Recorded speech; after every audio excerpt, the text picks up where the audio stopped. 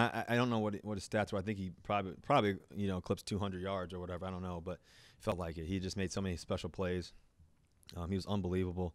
I mean, just the post route he caught in the back of the end zone, that was an amazing catch by him.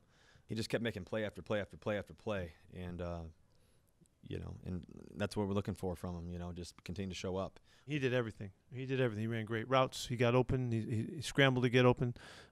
He caught and ran the football. Available to Russ all night long. The great touchdown catches.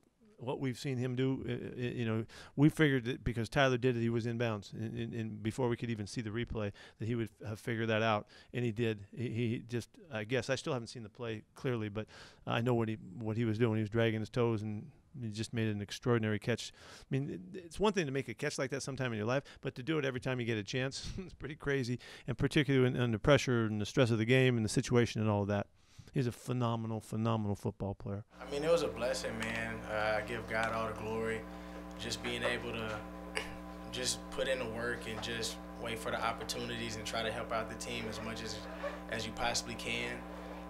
Honestly, I think one of the biggest things that just helped me as an individual going into the game was I was listening to who used to be my youth pastor. He's now a pastor, Michael Todd, and he was talking about Forgiveness University.